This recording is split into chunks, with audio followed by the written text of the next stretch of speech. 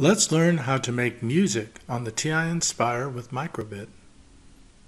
Let's code 4 bars of Frere Jacques in Python on the CX2. One note has the note letter, followed by the octave. The note and the octave taken together determine the frequency of the sound.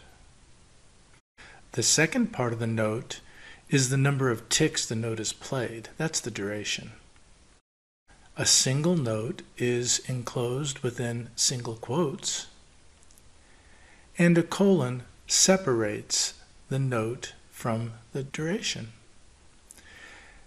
The 5-line staff is what composers write notes on. The cursive letter G shows the staff line for G4.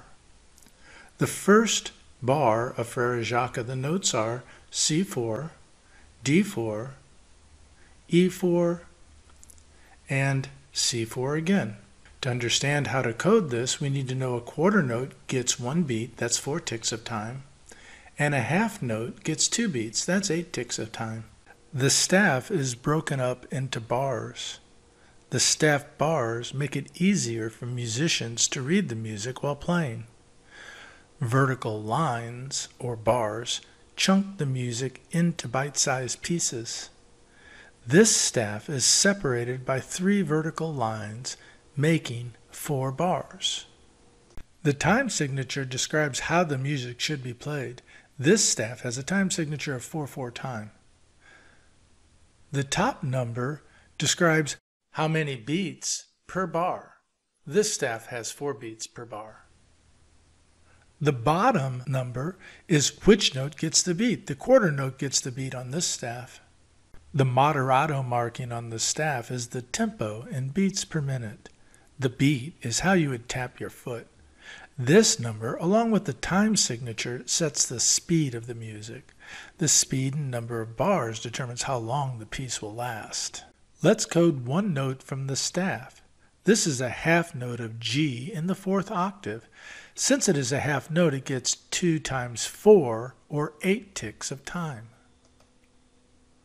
Here is how this note is coded. Do you see the single quotes and colon? Fortunately, these are entered for you when you choose the note from the menu. G4 is from the staff, and 8 is because it's a half note. Well, let's enter the entire code in Inspire's Python editor. I'll start a new program and import the microbit module from the menu. Next, I'm going to write a few comments to remind myself that a quarter note is 4 ticks of time, a half note is 8 ticks of time, and a whole note is 16 ticks. Next, I'll go to the music menu and I'll select a template for all of the notes in the song and name it Frere Jacques. Then I go back to the music menu and I go to the notes and I choose the octave that I'm interested in and choose the desired note. Notice that in between each note there is a comma.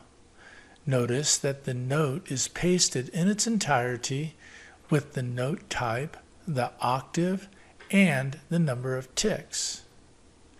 If you need to edit the number of ticks, simply backspace and enter in the correct one. Here I've put a rest at the end of the first bar that's very brief. I've also cut and pasted the first bar into the second bar since it's identical. This is a nice feature that I can select, copy, and paste. I've separated each bar of music as a line within the list of notes. This makes it more readable and it makes it similar to the actual staff. Here I'm finishing the 3rd bar of the music, and again I'll put in a rest of 1 tick. That's a very fast amount of time. It's a 16th of a note. And I'm going to paste that second part again. Lastly, I will put in a method that plays Farajaka. I'm all set to run this now. Notice on the version 2 on the back is a speaker. This is what makes our music. Let's plug it into our calculator using the microbit cable and switch back to our program and choose Run from the menu.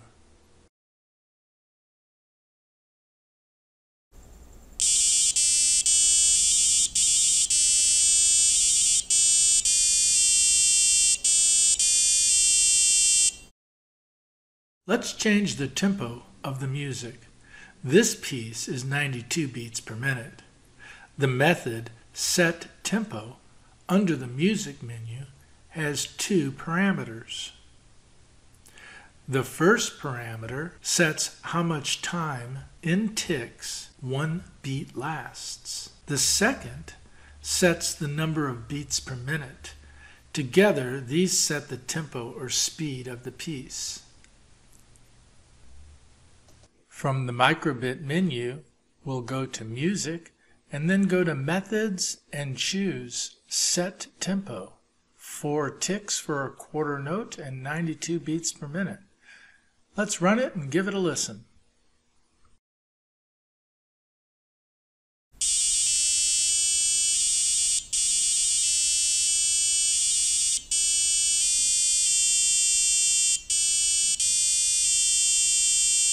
You can hear that it's noticeably slower.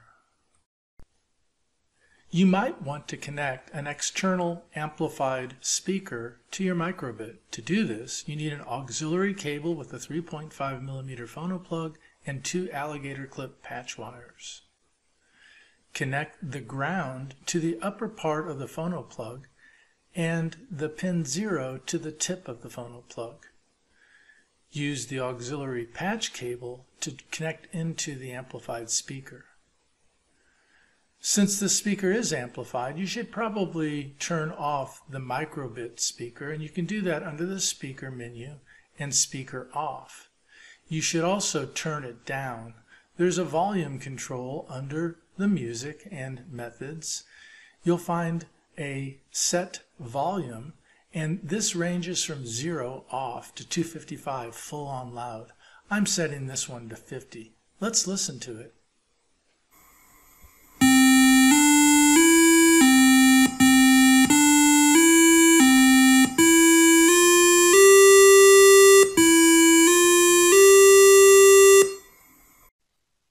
Well, now you're all set to code your own songs on the microbit using the TI-nspire CX II.